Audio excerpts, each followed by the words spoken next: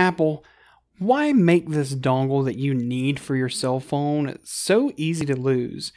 However, on my trip to Walmart to go pick up one of these, I ran into something that we're going to unbox today. $35 Vlogger Pro Kit, an entire rig for your cell phone, and we're going to unbox it, test it out, and see, is it worth the $35 that I paid for it? Let's get into it.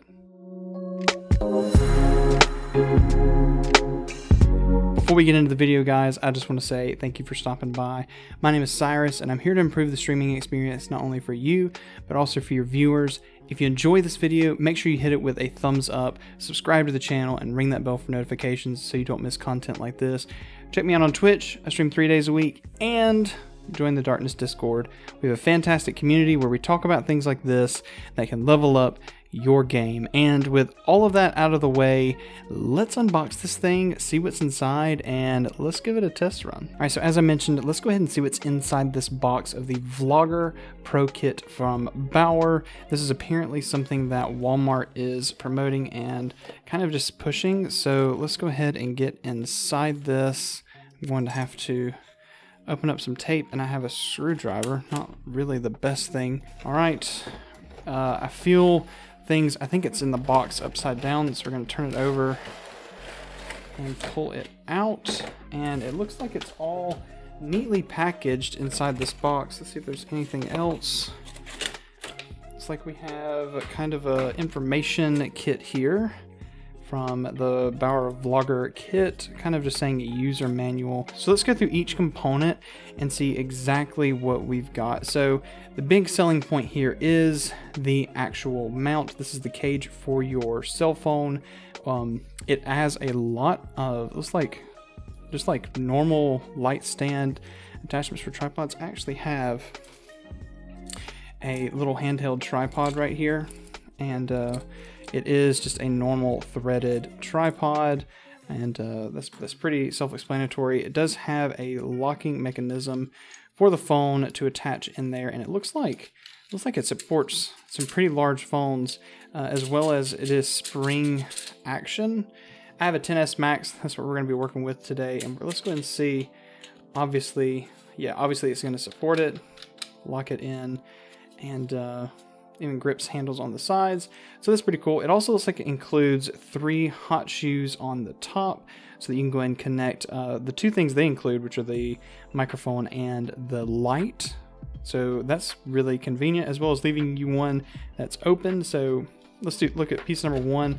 Let's go ahead and take a look at the next piece, which is the light. It's actually a really small light panel. Take a look at this really small light panel. It says 50 LEDs, and it does look like that 5 by 10. It has a normal thread on the bottom for you to be able to connect. I think they have just a cold shoe adapter here, if that will focus, and we'll go ahead and screw in the cold shoe adapter.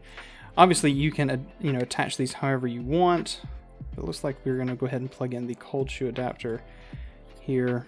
See if we can get it to where it'll be straight around, and it is. Haven't turned it on yet. I still don't see a power button. Oh, there is one here on the side. You have to actually hold down the power button on the side. A little small button, nothing really that you can kind of see on there. Small button on the side. The charging point, which is just a micro USB. You just have to hold it for a good bit, and eventually it comes on. It's actually somewhat bright, I will say. So like my key light is hitting me now, and it is brighter than my key light, but obviously it's not diffused. You can't really tell each individual LED there, but it does come with 3 different diffusions here, if I can pop them out. Looks like we have a blue, which is going to go, hopefully it'll maybe soften the light, maybe even make it closer to a cooler tone, a white, which I'm assuming keeps it around the Kelvin that it is, and then obviously something that's going to make it a little bit warmer. Let's just go ahead and put on the blue, and let's see if we can make this a little bit, let's see, maybe a brighter of a Kelvin. So let's go ahead and turn it back on.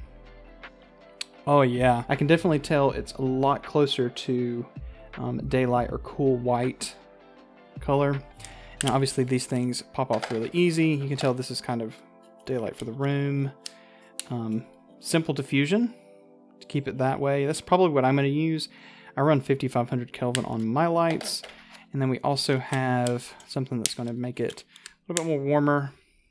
That's actually really nice. That kind of really makes it orange, and I don't know if I'm necessarily going to use that one, but we do have diffusion, and we can obviously just hold the power button and it turns back off. Under the diffusion was actually the USB charging cable for that light for us to be able to use. And now let's go ahead and take a look at the next piece right here. We have, it looks like this is a Bluetooth, yeah, this is a Bluetooth for controller for your phone to be able to take a picture as well as start recording your video.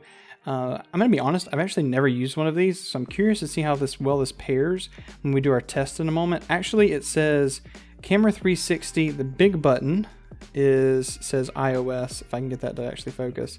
It says iOS and the bottom one says Android, so apparently they receive two different inputs, something like that. So we'll see how that works and how that pairs. It looks like there's just a battery compartment in the back where it uses a small disc of battery. If I can actually put the back on, that's good. And the one that I'm really interested in, which is actually what I was curious about picking up, was this cold shoe shotgun microphone. I looked at this because it was only $15 for the microphone plus a phone mount that goes on a tripod, which is really cool. It's actually it's not falling apart. That's actually the battery compartment. So it looks like you have a battery compartment here if you're going to run it on a camera so that you can actually make sure it powers it. And they do supply, I'm going to drop everything. They do supply the battery to go inside the microphone. It is plastic. Most of this is all plastic as you would expect. And the battery compartment for some reason does not want to stay closed.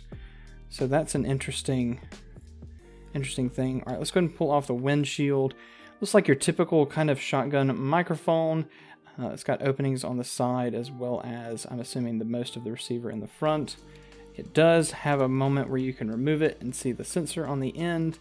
Doesn't look like the best kind of diaphragm there and sensor, but we'll just have to see how that goes when we use it and we test it out. So shotgun mic, that's pretty much everything here. Obviously this has a cold shoe mount on the bottom of it that's actually going to put it on the rig.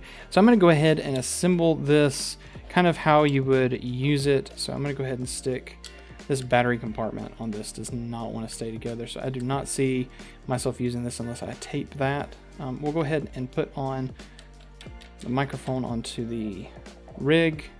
Pretty easy. It's all plastic compartments, plastic pieces rather. That's on the light. I would sit it in the normal kind of center cold shoe or the hot shoe right here, but I'm actually going to put it off to the side a little bit and just angle it in. We're going to tighten down that bottom cold shoe mount, keep it nice and tight, and that's pretty much it. Obviously the camera is right here. That's coming out this way. Shotgun mic pointed towards your subject and the light. And I'm also going to use that dongle that I had to pick up while I was at Walmart, and we're going to use that to make sure we use the audio from this device. Let's go ahead and switch over and let's see what the recording looks like from this phone. I'm going to record in 4K 30 and it'll obviously downscale to 1080 when we export. So let's jump over to that and let's see what the quality looks like. And here it is, guys. This is the uncolor corrected, unaudio edited version of this rig right now. I have everything set up the way I showed you. The microphone is right up here and the light panel is just above where the camera is. And I have to say, I did a test recording and it was really amazing to hear the quality from that microphone, and what little bit of light this panel is putting out is enough for the iPhone to at least go ahead and grab features on my face and not pixelate too much and add a lot of grain.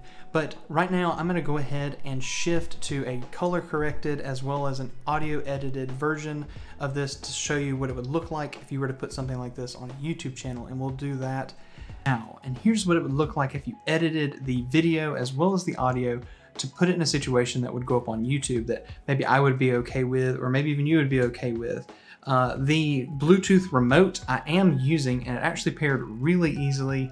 Just turn on Bluetooth, click the remote from the available devices, and it works flawlessly. What I would say is my only con from this entire setup is the light. And it's just because I don't think it puts out enough light. I have that white diffuser panel on it right now to kind of just diffuse the light a little bit. and I feel like it doesn't put out a lot of light, especially since I record in a low light situation. But if you're recording during the daytime, or you don't have as much light that I need to kind of push the recordings that I do, I don't think you're gonna have a problem putting this on top of your camera and getting really solid colors from your face, something that you're gonna be able to edit pretty easily. And so I guess when I look at something like this that's $35, and when you look at the video comparison that you just saw, the question that you might have is it worth spending $35 on something like this when you can do all these other upgrades, buy a mirrorless camera like what this is, you know, run a microphone to a PC and do all that and get much better quality? Yeah, sure, but with this setup, you're taking the device that you have in your pocket, most people already have in their pocket, and for $35 getting a key light, a microphone, and a rig that you're able to go ahead and attach it to a tripod that you might have, or one of these things that, you know, you kind of get with random things, or even, I think they even have tripods there. So I guess the real question is, do I recommend this product, and is it something that I would push to my viewers? Well, the short answer is, yeah. I was really amazed not only at the build quality, because I mean this is pretty sturdy plastic on this rig, and the ability, as at least me and what I have, I could really see myself even holding this with one hand. I don't feel like it's too much weight. Most of the weight actually is in the phone, so if you have a heavy phone, that's usually where the weight's going to come from. Everything else is pretty much plastic. So do I feel like this could be a very viable option to get people started on a YouTube channel with decent audio and a key light source that they can have shoot them in the face and it still be mobile for vlogging? Yeah, sure, it might look a little awkward, but people run around with DSLR cameras on little Gobi mounts all the time. Yeah, I don't think this is going to be any different than that. So if I were to make an individual kind of recommendation for each piece, because each of these are sold individually at Walmart, the microphone I actually do recommend. The sound from it is actually pretty good. Understand that it's a shotgun mic. It is a cheap capsule, but with a little bit of EQ and post, this actually turns out to be a very versatile microphone. And I was using it 2 feet away, you know, a decent distance, and still getting a good solid sound from it. And the ability to apply this to a camera when you do upgrade. You know, this is something that can keep and stay with you through the upgrade process. One thing I don't necessarily recommend is the light panel. Yes, it's really nice to have that key light, but it is kind of small and it doesn't put out a lot of light. However, as a part of this kit, it is more than enough light, especially if you play it out right and record during the daytime, or you have a lot more lights on around you in the room. This is more than enough. But what I'd really recommend, I literally just dropped that battery spot on the side of this microphone. But what I really recommend is this cage. Not only does it have 3 hot shoe mounts on the top, but it has multiple, 1, 2, 3, 4, 5 spots where you can attach this to a tripod or even put other attachments onto this multi-mount. And this is probably where most of the money goes into this purchase, is this mount right here and the versatility of this for future uses. I think that this kit in itself for $35 is amazing.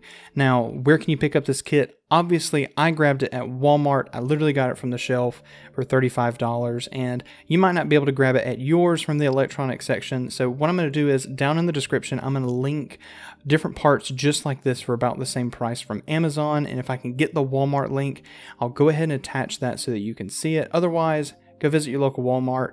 If you're not in the US or you don't have a Walmart near you, check out this Amazon affiliate links. They do support the channel.